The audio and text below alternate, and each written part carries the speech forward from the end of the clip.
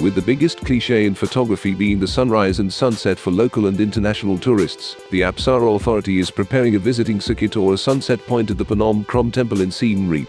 Angkor Tourism Department Deputy Director Seng Sathira said that the Apsara Authority will also organize sunset tours so that tourists can experience the beauty and splendor around the temple area and a walkway with proper signage and information poles. He said when locals and tourists think about a sunset viewing, what comes into their mind is the Phnom Baking Temple.